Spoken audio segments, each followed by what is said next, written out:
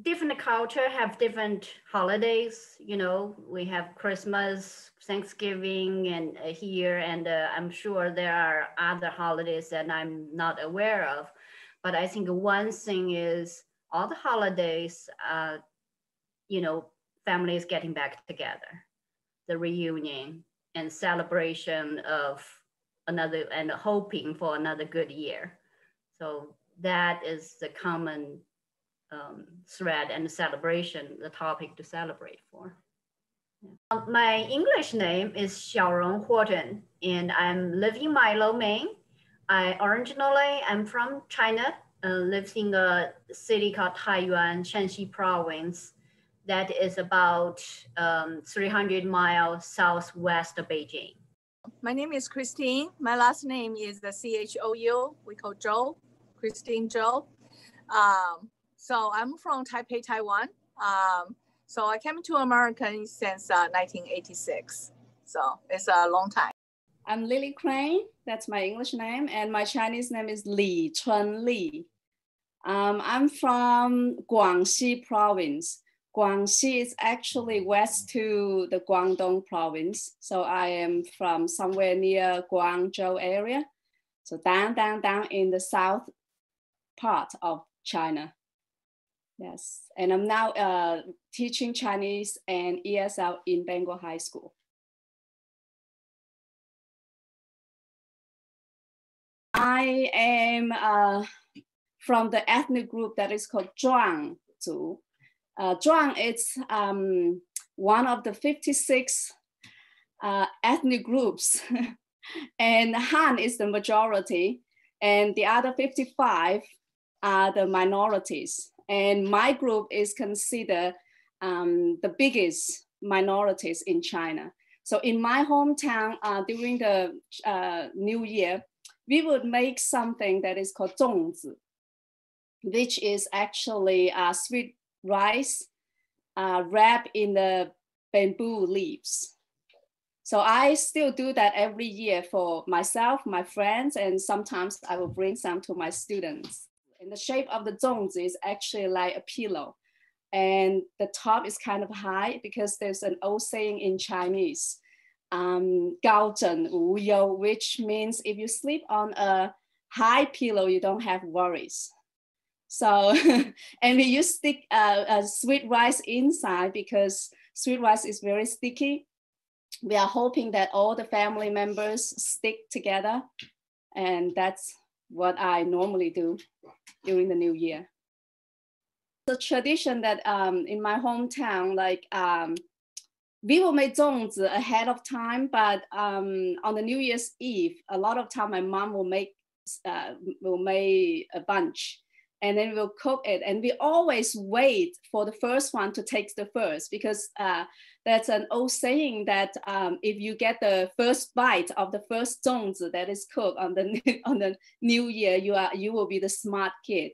So all the kids will be waiting, and you know we are all eager to get the first one, yes, and then get the first bite. I grew up in northern part of China, so the celebration is a little bit different than Lily's. Like she said, you know, she eats 粽子 for Chinese New Year, but northern part of China, we eat dumpling, 饺子. That is made of, you know, wheat flour with stuffings in it, and all kinds of different shapes and different meats in it. The things that different for Shanxi is I want to talk about is 腊八蒜. It's called, you know, the sweet sour pickled garlic. It has to be made on the 8th day of the 12th month. So it's 3 weeks before Chinese New Year. Has to make on that day. And you know, peel the garlic and wash them and soak them into a special vinegar. It's Shanxi old aged vinegar, and with a little bit of sugar. So you soak them, you know, pickle them for 3 weeks. And I was told only you pickle the garlic on the 8th day of the 12th month, that it can turn into green at the end. So we make this sweet sour pickled garlic. And when it's ready by Chinese New Year's Eve, we take it out, use the vinegar and crush, mince garlic and make dipping sauce for the dumplings. And I think the most we are expecting the Chinese New Year we like to do is, of course, is food. Just like American Christmas, American Thanksgiving, family get together. If your family out of town to work, this is the time to come home to visiting your parents. And so your parents always bring a lot of food, get ready for you because they know what you like to eat. And the second thing is when we were younger, so we have a day off. That's the most people expecting, so don't have to work and don't have to go to school. It's holiday. Just like a New Year, Thanksgiving or Christmas in America, you have a long-term day off. That's what we are expecting. And third thing is the children really expecting Chinese tradition of Hong Bao. I don't know, you know Hong Bao means. Just like a Christmas, you are expecting your parents give you a lot of gift, right? Under the Christmas tree. We don't use a Christmas tree, we just gave to you. And you have to bow to your elderly, and so they will give you a big red envelope. What is a red envelope inside for? Is money. We don't buy gift because we think a gift maybe you don't like or that doesn't fit you, or give you money is the best. So. And every year I try to do a kind of like an in-school field trip with my students. We will sing the New Year song, and they will be waiting for me for the red envelopes, the 压岁钱 that we gave. The best one is what Lily mentioned, the red envelope, the lucky money from parents. So when I was little, and then, you know, you had always the night, you know, some kids like to stay up, you know, past midnight because you want to show to pass or make sure that I'm going to the new year. And then for us, and my sister and I always like to go to bed early, because if we go to bed early and the next morning when we wake up, there will be a red envelope underneath our pillows. It's called 压岁钱. So the parents snuck it in the middle of night and put underneath the pillow. So it's the first thing that, you know, we do the first New Year, and flip the pillow up and then try to find the red envelope. The red envelope is one thing that every kid is looking forward to, because that's the only time that you can get rich, you know.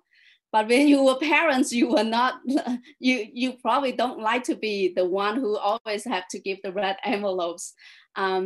But I'm still like, I think the red envelope is actually just like a symbol of the new year. And it's still like, till now, like my students and my colleagues, they all get the red envelopes from me. Every year for zoology, we have very important, we have to check ahead the year, like what year the zoology is going to be, okay? Like 2020 is a year of the rat. And we know that's going to be a horrible year. And this year coming, which is after this Friday, we are going to have a year of ox. Okay, we total have a 12 animal recycling every 12 years a cycle. So some animal is conflict to you. Some animal is harmony to you. So it depends on what animal you belong to, which year you was born. So that will bring to, you will predict good year or bad year to you this coming new year. So everybody is so exciting to know what is going to be good for me. If good for you, say yay. If not good for you, so we all have to predict what the new year is going to be. I always tell my students about the 本命年. Like, for example, my son was born in the year of the ox. So this year will be his 本命年. And for the 本命年, the tradition in China is we have to wear something red, especially when you are from the old year to the new year, the New Year's Eve. Okay, we need to have something red because it is considered a good, like a good luck or fortune to carry with you, the red. The red is a good luck color, okay? That day, everybody have to wear one piece of red, okay? No matter red shirt, red pants, red socks, or red underwear, nobody can see it. And so red is important, but if you don't have a red, at the least, you cannot wear anything white, okay? White is a mourning color, special like a white hat, okay, or white scarf. That's we are mean to very not good luck. So we just avoid white. Black is okay, but not white.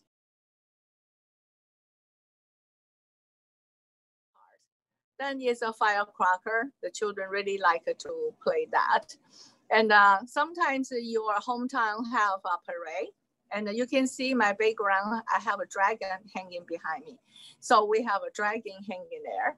And so dragon parade is bigger things for we were young to like to watch. Hi, I'm Steve Wong, Brewer, Maine, and we come down to Westbrook every year to do the lion dance, except for this year. My family, as my assistants, Roger Wong and his daughter Penny and his son Oliver, and my other assistant Stephen Wong and his son Nathaniel and his daughter Amelia. 1, 2, 3.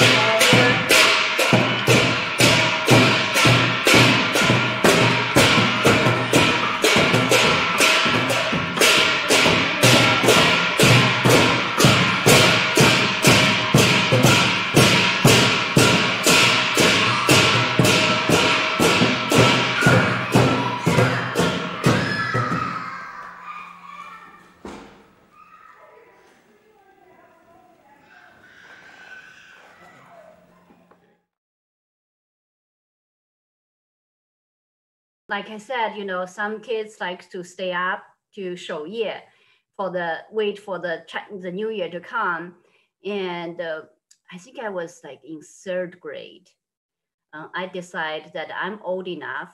I can stay up all night to wait for the new year to come.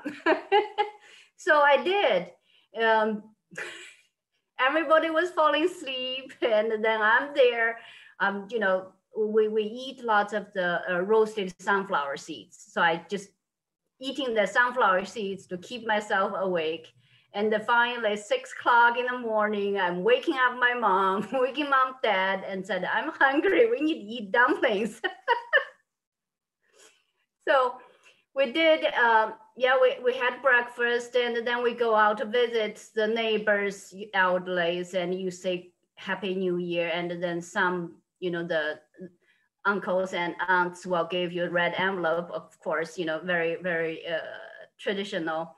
And so for lunchtime, I came home.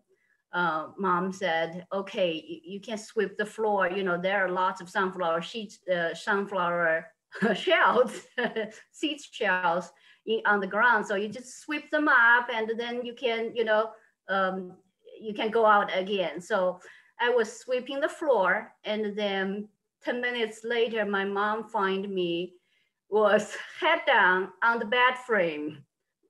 One hand still have the broom in my hand and falling asleep standing there. So family get together and fighting each other.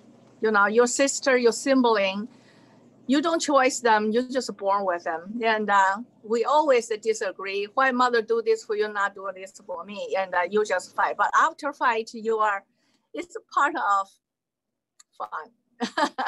I don't know in American, you have a Christmas get together or Thanksgiving get together. A lot depressing come up because you are not necessarily get along with your sibling, but that's a part of a holiday. And to me, I think that's a part of fun, you know. You don't want to see them, but you want to fight them, but they're your sibling. What can you do? To me, that's a fun part. Another thing that I like is the decoration. Because in the Chinese New Year, you put up all the, you know, the red lanterns and then all those, you know, the paper cutting, the things on the window, and then the chunlian on the door, and all those decorations are things that I like so much. And when all my students and I, when we put up all those things, it reminds me of home, you know, like the Chinese New Year at home. That's what we did when all the kids get back home, and then we stay together, we clean the house and we put up everything and get ready for the new year. And that part is something that I miss a lot.